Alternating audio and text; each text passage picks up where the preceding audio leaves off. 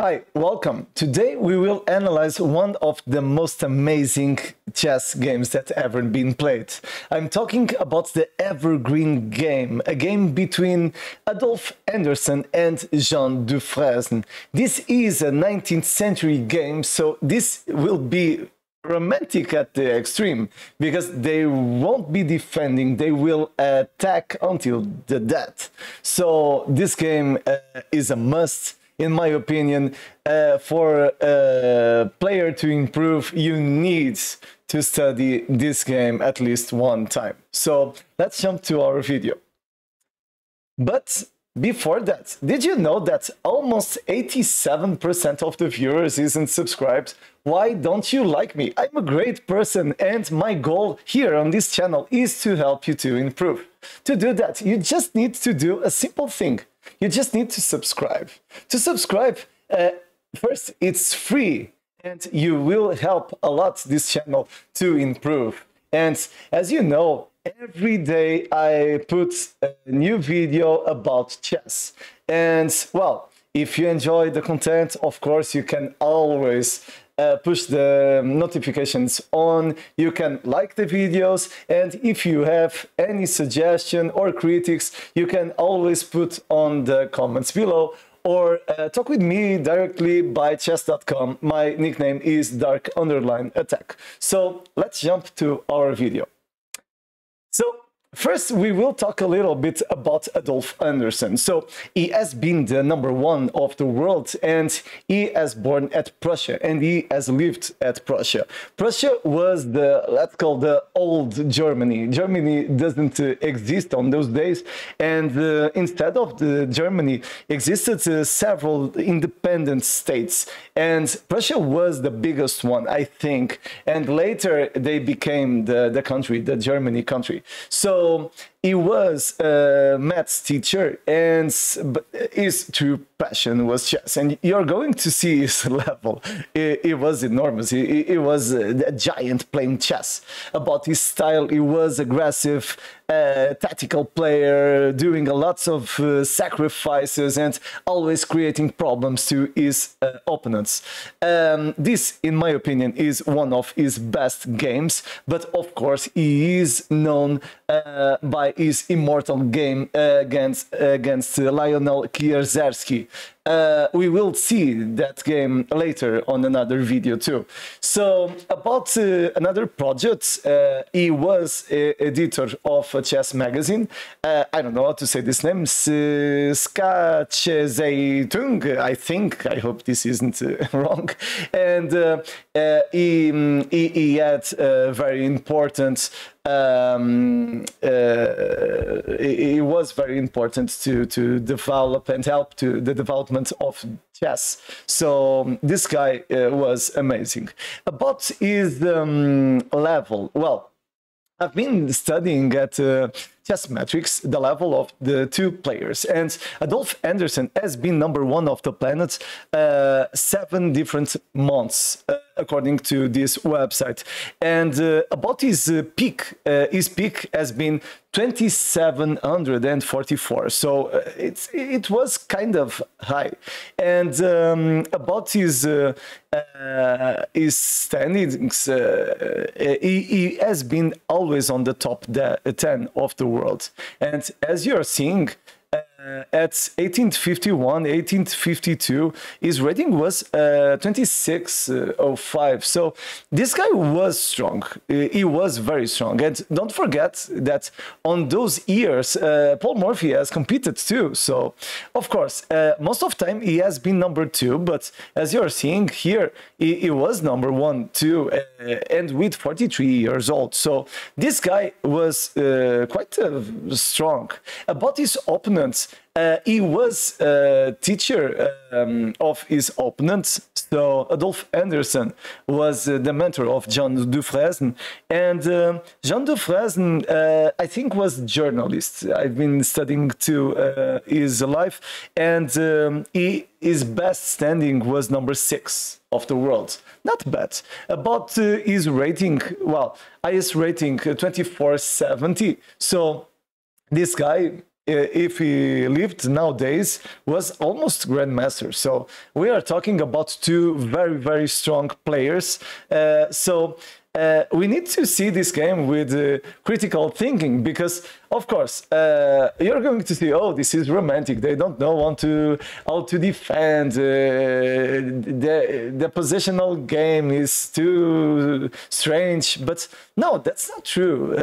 The truth is that on those years, that wasn't important, the positional play. And the player who calculates best normally was the winner of the game.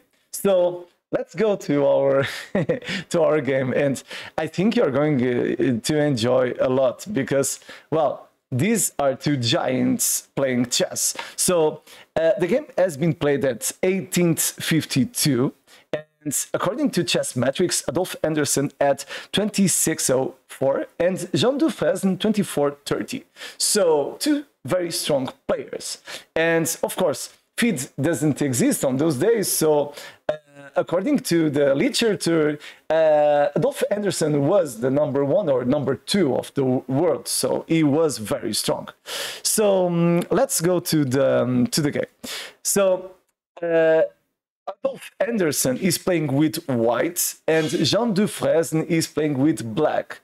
And of course, this is an informal game, because official games, well, doesn't exist on those days. So he will start with e4. Of course, if we are playing at the 19th century, we need to start with e4 to attack. And after e5, knight f3, knight c6, okay, he will play the Italian. And yes, you will enjoy this a lot, because after bishop c5, what is the most interesting way of creating problems for black?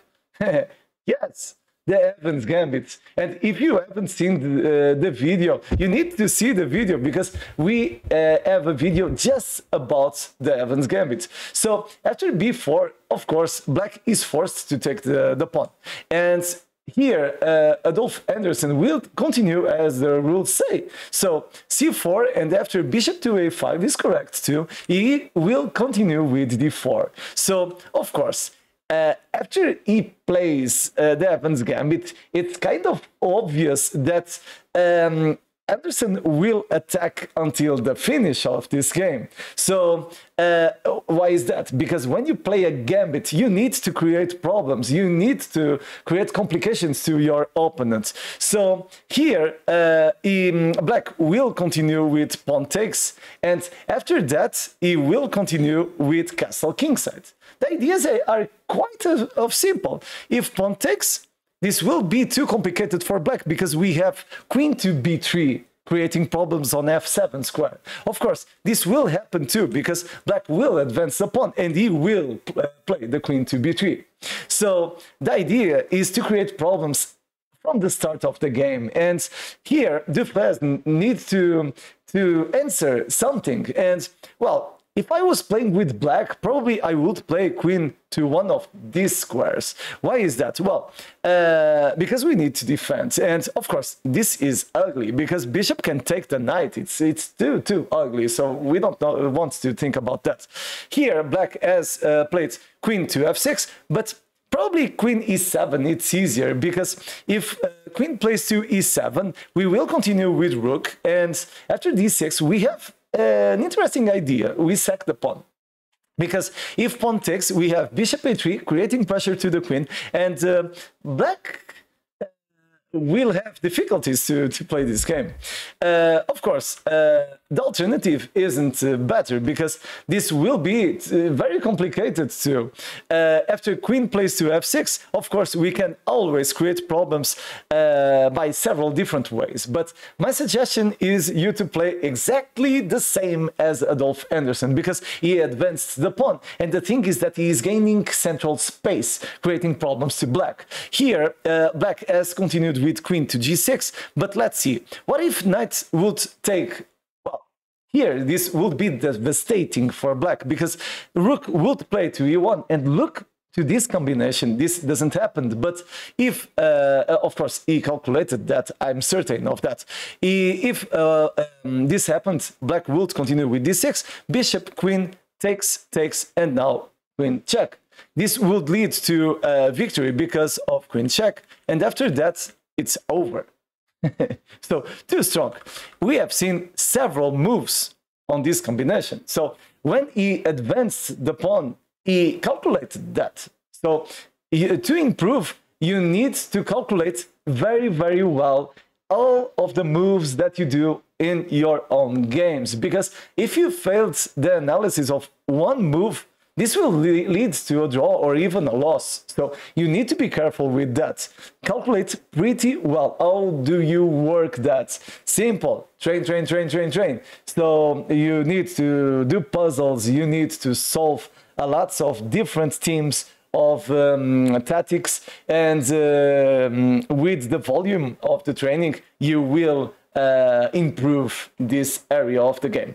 So let's continue.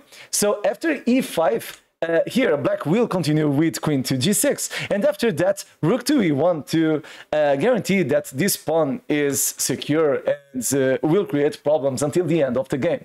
So here black continued with knight to e7, and after that bishop a3 is interesting, not the best move according to the fish. Nowadays probably bishop a3 isn't the best approach, but to play queen d1 to create pressure on the pawn that is on d3. This would lead to a continuation like d5, according that black would play the best move. And after pawn takes, bishop takes, in my opinion, this position, of course, is playable for both sides, but the d6 pawn is a problem because is weak, is not being defended by any piece. So let's go to the position. So here he has continued with bishop a3, and after that black has committed any precision. So black has continued with b5.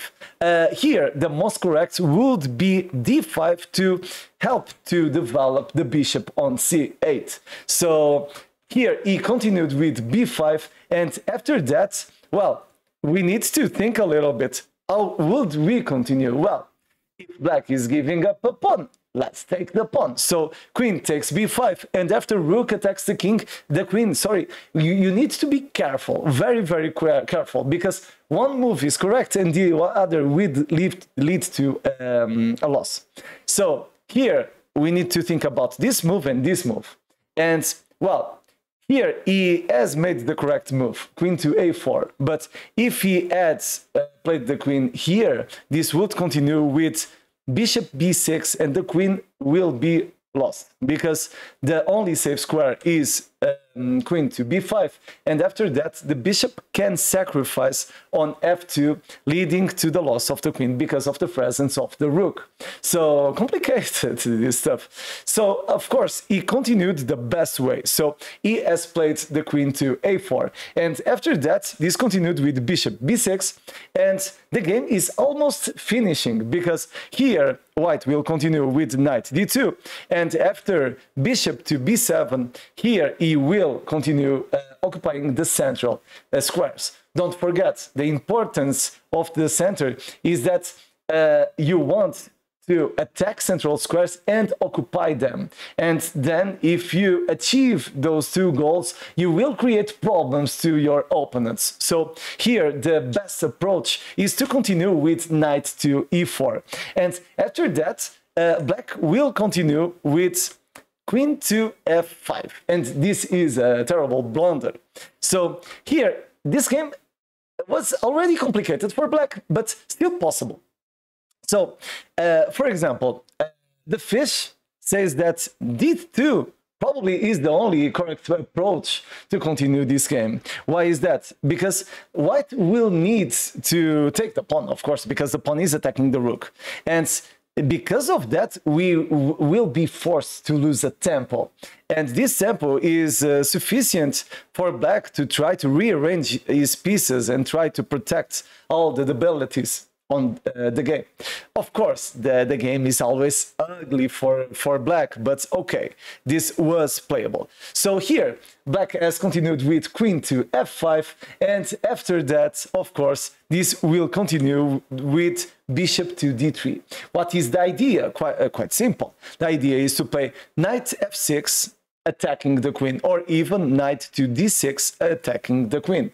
So, of course, it's imperative to play the queen. So Dufresne has played queen to h5, and after that, well, Adolf Anderssen will make a very romantic move, beautiful move. I enjoy a lot. If you want, you can put on pause. But the thing is that this move isn't the best. According to the computers, this move loses all the advantage. So, as Magnus Carlsen say, I don't need to play pretty. I just need to win my own games. Okay, true, but the move that Adolf Anderssen has done is beautiful, but it's not the most correct one. So he has made this move. Before we continue, I'm going to show what was the correct move. Here, according to the computers, the most correct move is to play knight to g3. Why is that? Because here, black will need to defend, and after that, knight attacks, takes, and after knight to e7, this, for example, is a blunder because queen can take the pawn. So the correct answer would be rook to d8, of course. According to the fish, this was the most correct way of playing, and white would be playing a completely one position. But the thing is that he has played knight to f6. And what is the difference? Well, the difference is that it's possible to survive to this position for black. The truth is that we are human. And in my opinion, it's very complicated to survive. Nowadays, probably the best players of the world would survive this position. But common mortal like me, no, never in my life. I would lose this with checkmate, I'm certain of that. So the he has continued with pawn takes, it's the correct approach. And after that, Adolf Anderssen, of course, will continue taking the pawn. Of course, what is the idea? Simple. The bishop is attacking because the knight is pinned, the pawn is attacking, the rook is attacking, everyone is attacking the knight. So here, black needs to continue developing, creating problems, trying to create counterplay. And the counterplay is quite easy, is to take the knight on f3. And here, Adolf Anderssen will not play the best move. The best move is just to play bishop e4. But I comprehend that he hasn't played that because this is a positional play. So here, according to the computers, bishop e4, queen attacks, and after g3, the position is completely playable for white because, well, we are attacking everything. But the thing is that, of course, we are playing at the 19th century. So here, he has played rook to d1, and nowadays, lots of persons discuss this move, rook to d1, because it's very interesting, because black can win this position taking the knight. And that's the reason this game is very interesting, because if you put on the computer will say, oh, black is won with 4 points. But then if you wait a little bit, the computer will say, half point, 1 point, 1.5 points. Okay, this is good for white. So the game is so abstract that it isn't easy to evaluate correctly this position because both kings are open. So the thing is that it's complicated to evaluate this position.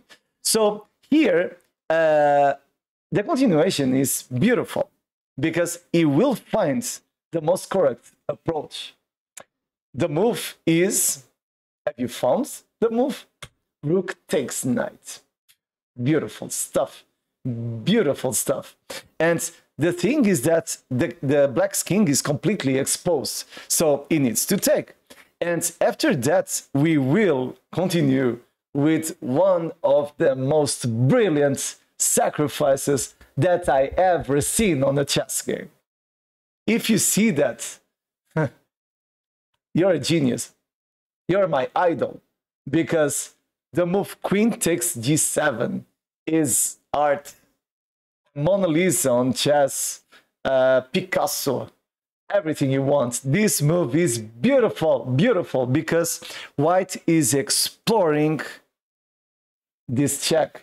So after, of course, this king needs to take, because if he played that, bishop takes or queen takes would lead to a checkmate. So king has taken, and now you need to be precise with the continuation. And the continuation is bishop to f5. And the thing is that this queen cannot take because the bishop is giving check. It's a double check. The queen cannot take because the rook is giving check. And after king goes to e8, we can continue giving checkmate in two moves. Bishop d7, sorry, king to f8, and bishop checkmate. Incredible. I don't know how it's possible to be so good at chess, but Adolf Anderssen had this capacity. This guy played a lot. So we have seen one of my favorite chess games.